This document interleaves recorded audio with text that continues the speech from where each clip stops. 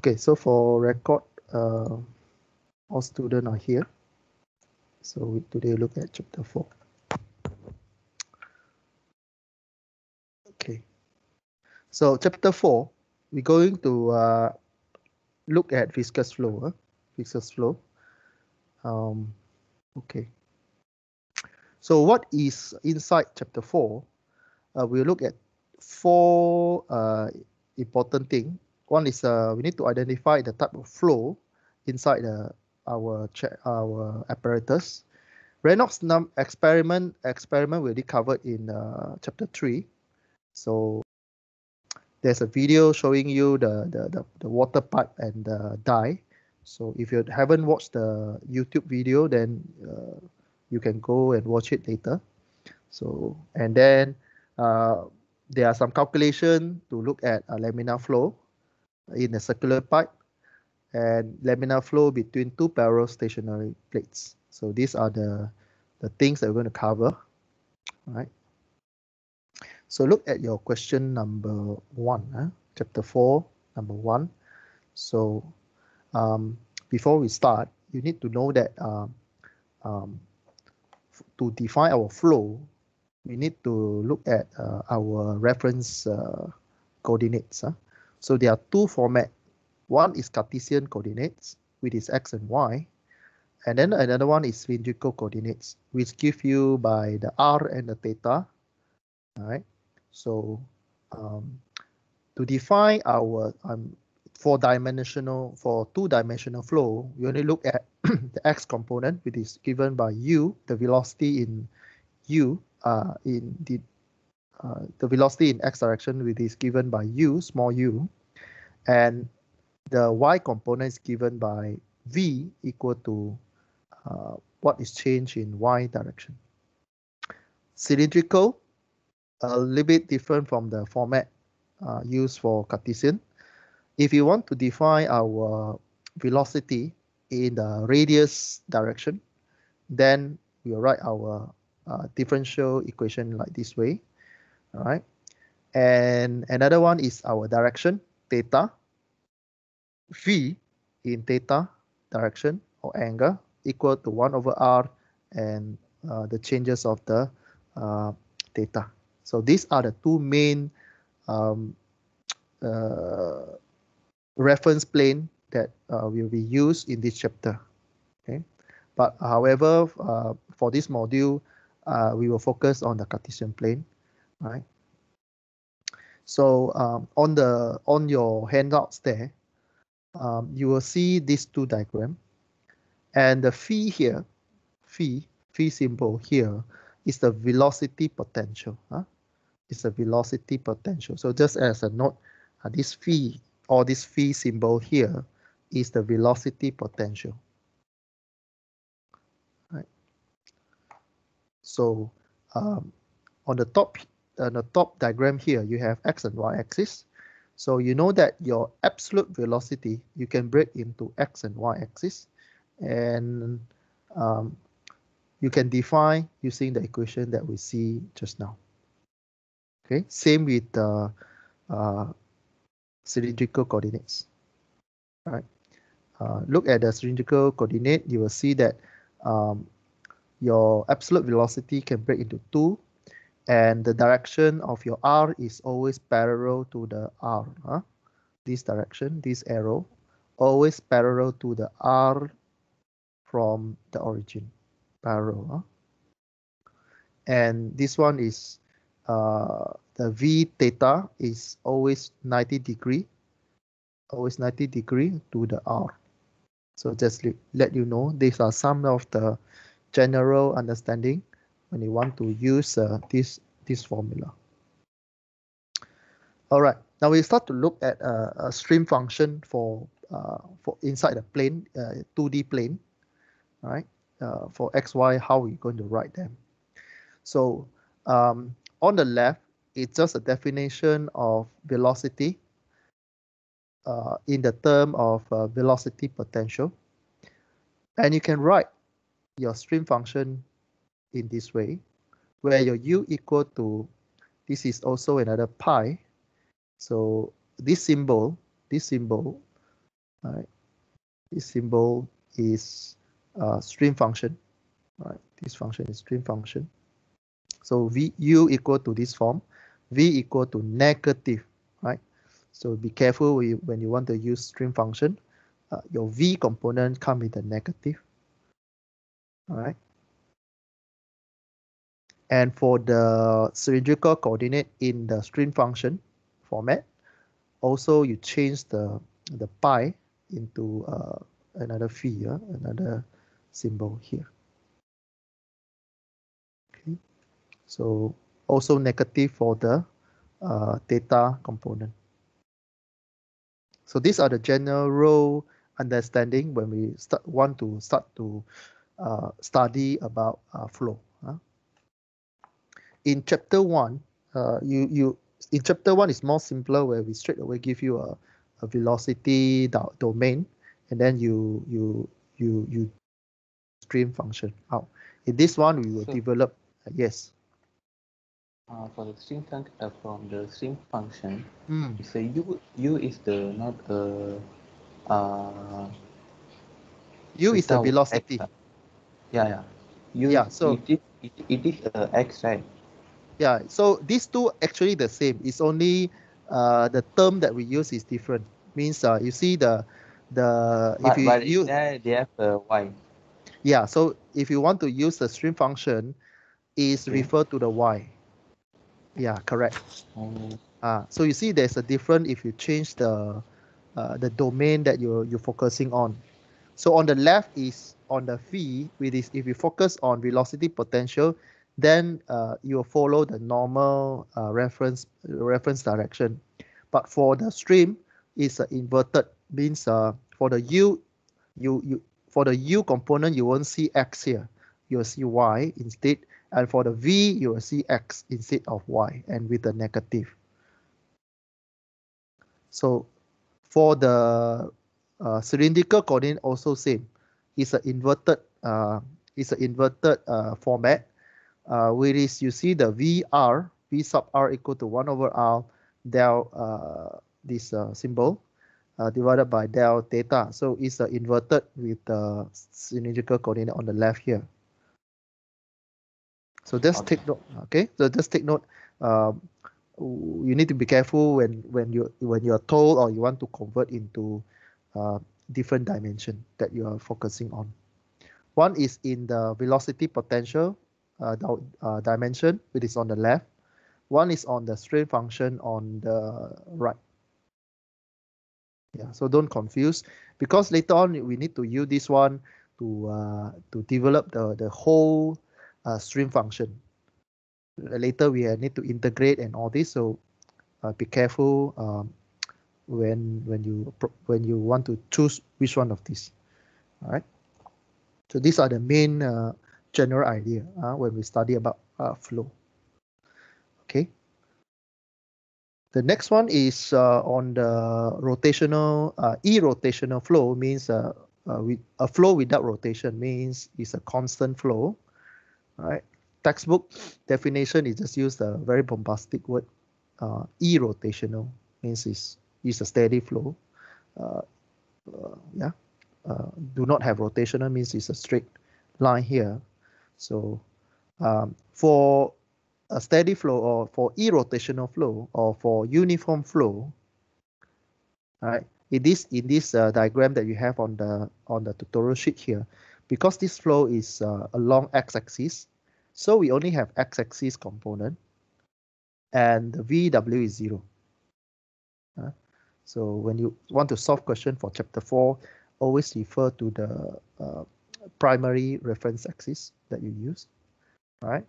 And if you have irrotational flow, this equation we're going to use means that del u divided by del y equal to del v divided by del x.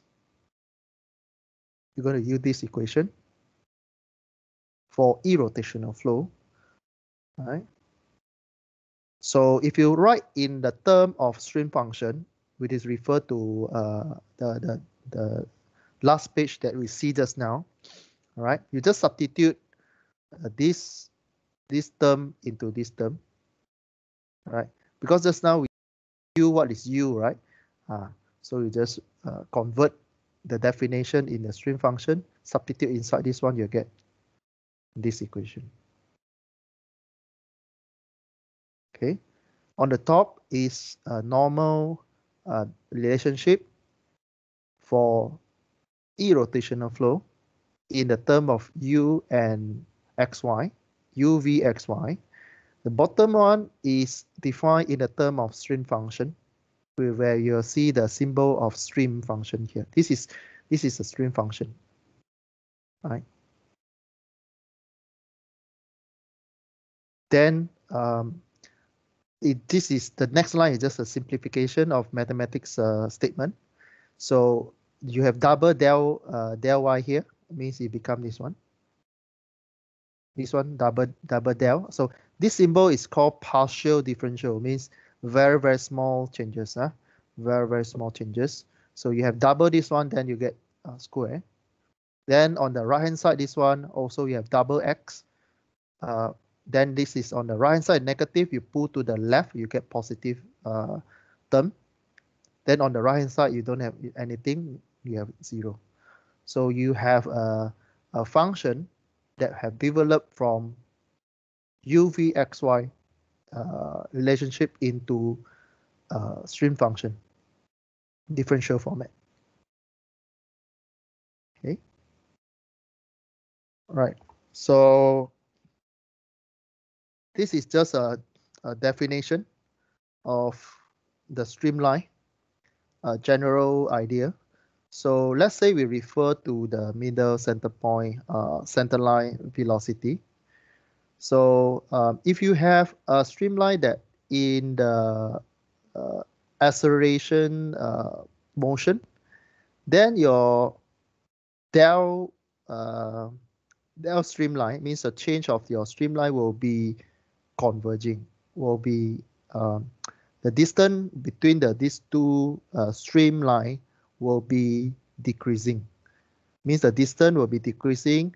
It also means that your stream or your flow is accelerating. There's a change of velocity from one point to another point.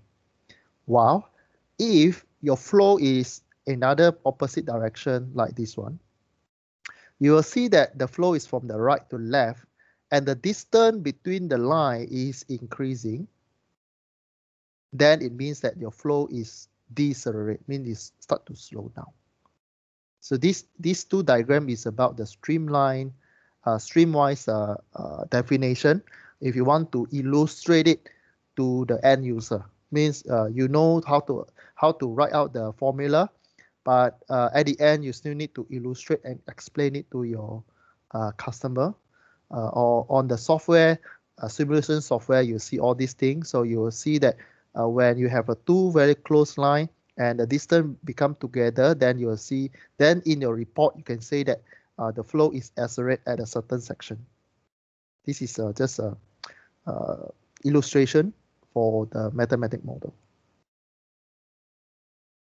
Okay, so do not have any complex things yet. So we look at uniform flow first.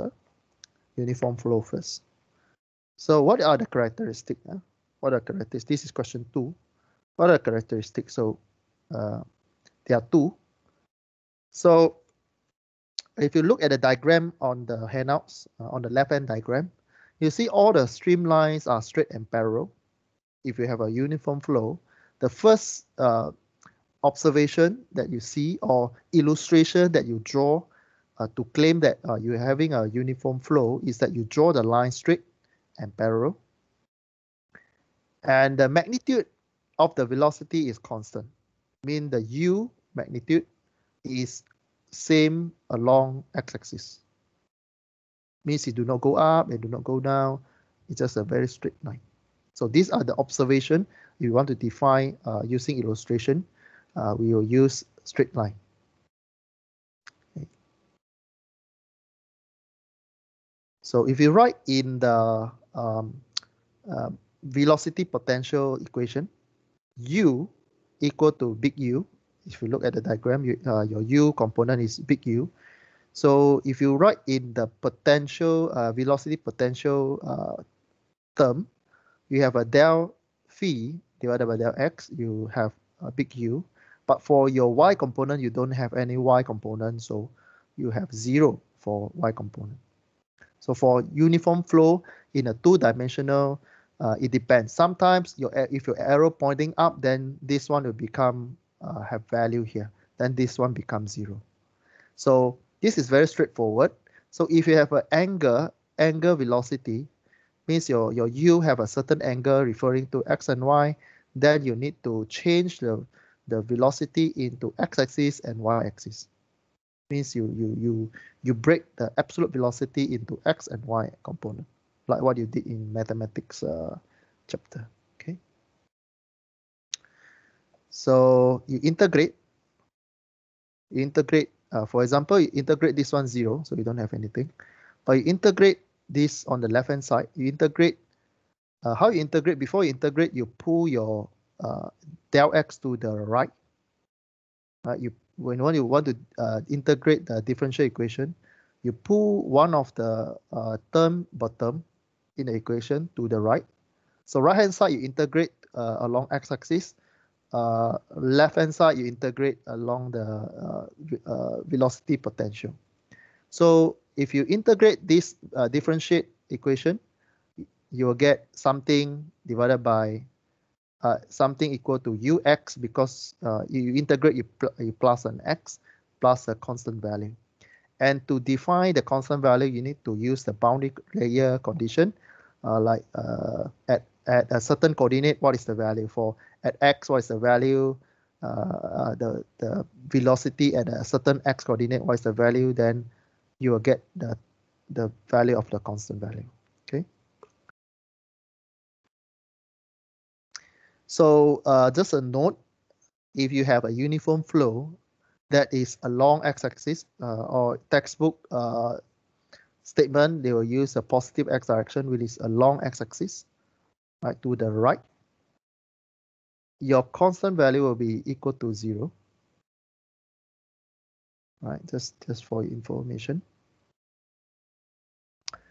And then you change the velocity, potential velocity term into, you can write your U and V in the streamline function. Right, just recall what is the velocity function, the stream function definition for U and V. Again, the U and V is different from the Cartesian plane, from the velocity potential definition. So for U is del y rather than del x. V is negative del x. So you combine and then you do integration. You'll get, because our V direction we don't have, so we only look at U component. So you also integrate, so means you pull your del y to the left. All right, you pull your del y to the left, you get U del y and del phi or del stream function. You integrate it, you'll get this function. Of course, plus C, but for uniform flow, we don't have C. Okay, so this is just a normal introduction to mathematics model when we want to define what is the uniform flow. Okay, or based on your calculation, you explain what, based on the calculation or based on the number, based on the equation format or structure that you see on your answer, you can say that based on this equation, I have a uniform flow inside the pipe or inside the system. Okay, so these are the general introduction to the way of the mathematics statement to tell you what is happening inside the system when you have a uniform flow. Okay. Right. I think this is the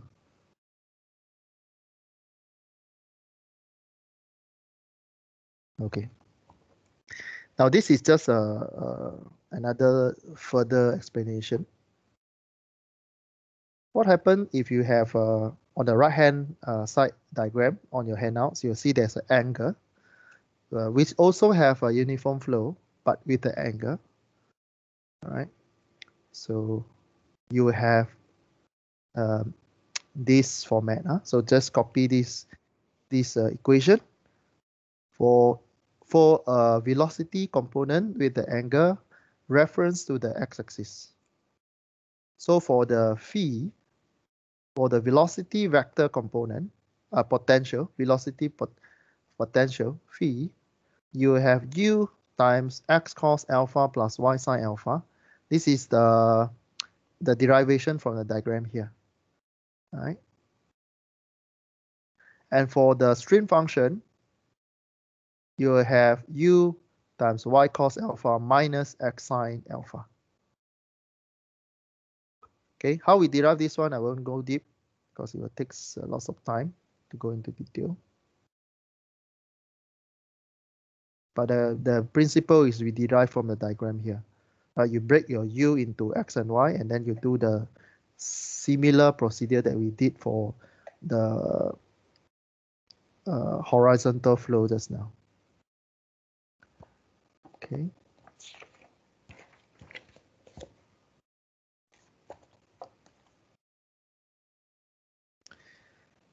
Okay, so this is the equation for uniform flow. On the left is for the flow along axis. This is along, these two equation is for flow along x-axis, then you get this one. What happens if the flow is along y-axis, then these two are inverted. So you have to know the principle behind how we derive these two equations just now. Okay, we continue with question number 3. We start look at sink and source, which is from the word itself, you know what is source, what is sink. So we look at this diagram. So this diagram, we have again reference plane x, y. And then we have a center point of our flow. And we have a direction, either it's coming out or pointing in. So we have a VR because this is in the cylindrical coordinate. So imagine you have a water sink and then a basin, and then you open water. The water will either the water will you have a cylindrical motion, and then you'll flow inside the sink, right? So if your hose is in the middle of the hole, and then you open the hose, the water will sprinkle out. So it's different. So to develop equation for the source, we use this simplified diagram. So we have x and y, and then we are using r and theta to define. Our stream's magnitude is constant. Our velocity potential is constant also. So you see the red line. The red line represents streamline, stream function.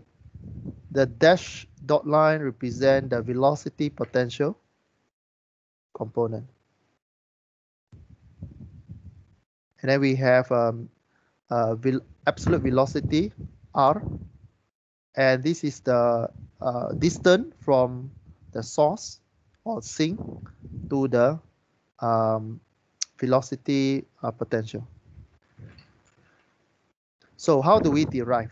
How we derive? We look at a mass, a very small mass.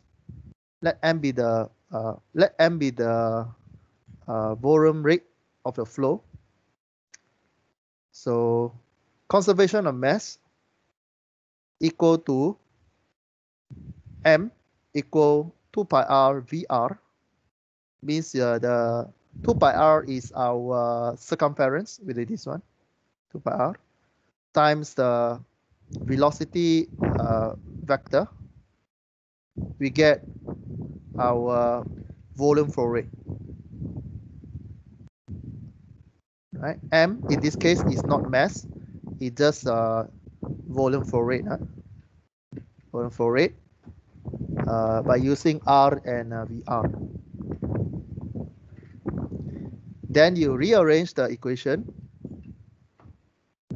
You have V sub R equal to M divided by 2 pi R. Right?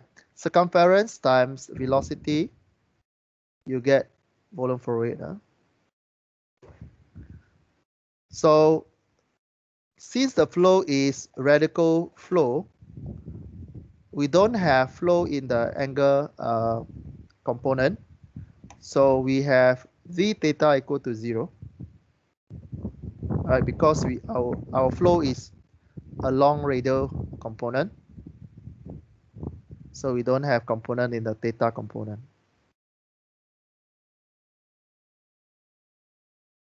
Okay.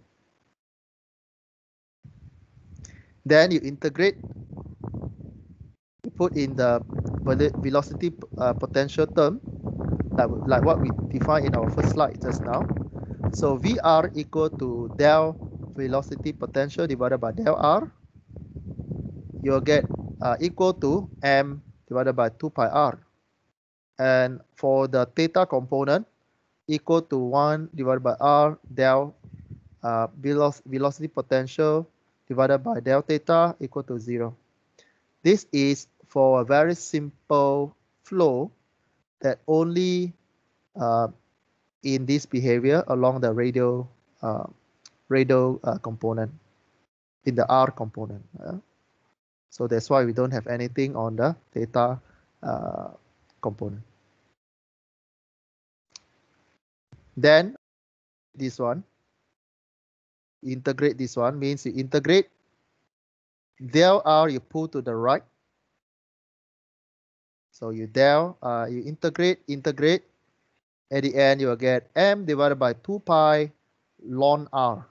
Because something 1 divided by R, you integrate one something, you will get ln. M divided by 2 pi is a constant value. That's why we can factor it out. Okay. So just as a note for this equation, if your velocity potential is positive, if your or you look at the M, which is your volume flow rate. M is not mass again. M in this slide tell you that is volume flow rate. If your M is positive, the flow is like what we see on the screen here. It's going in the radial direction. This kind of flow we call it source. If you have an M positive, then we have a source flow. We have a source flow. And then if you have a negative, then we'll have a sink flow.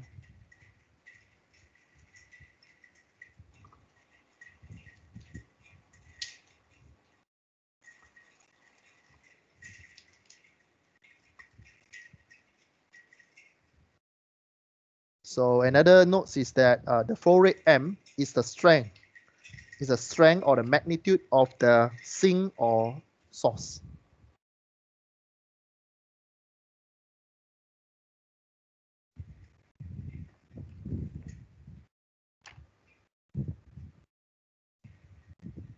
Okay, so far we still look at a very simple definition, which is the sink and the source.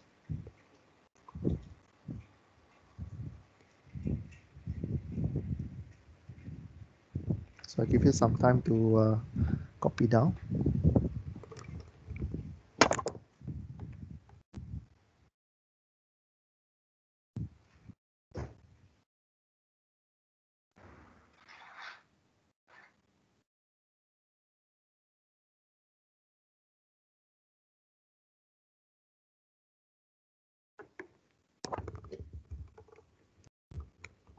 Okay.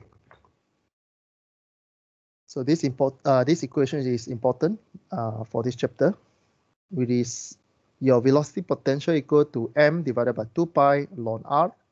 We look at the M, then we know that it is a source or it's a sink. Okay. Let's look at one tutorial question. So this is just a further explanation from this equation.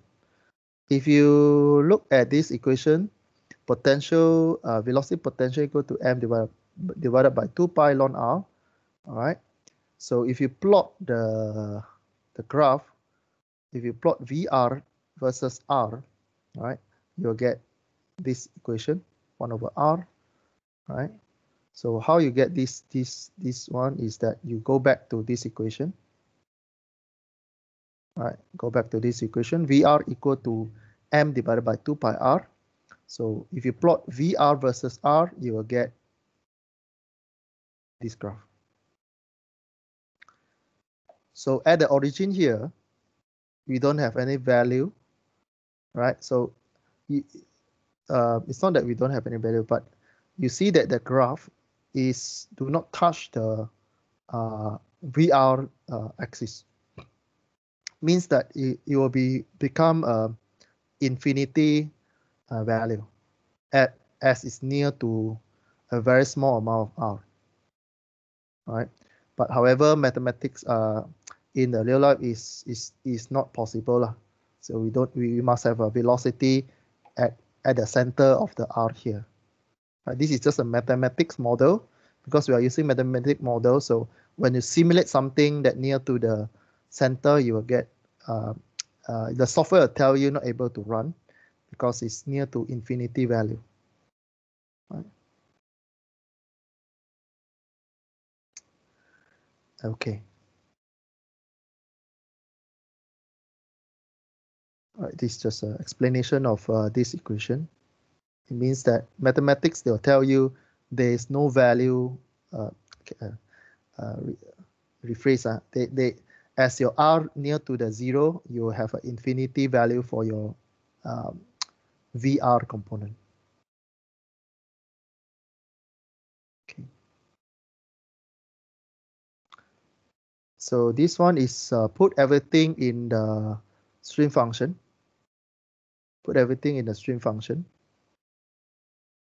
So VR equal to 1 over R del your stream function divided by del theta equal to m divided by 2 pi r. Again, m is not mass, m is a volume flow rate. V theta equal to del phi del divided by del r equal to 0 because the diagram that we use do not have theta component. Then you integrate. Meaning if you pull 1 over r to the right, 1 over r pull to the right, you have r, so you cancel the r for the right hand component. Then you pull the del theta to the right. You integrate, you will get you will get m divided by 2 pi theta. This is the definition for your streamline. And this equation just meaning that your streamline is along the radial line. So if you see this kind of pattern in your answer, it means that you can refer to this diagram, meaning that your streamline is along, is going out, is going out, like what you see on this diagram. So it means the red arrow is following the dot line here. It's going out. And why going out? Because m is positive. Okay, I think we have a short break before we look at example number 4. Okay, let me stop the recording.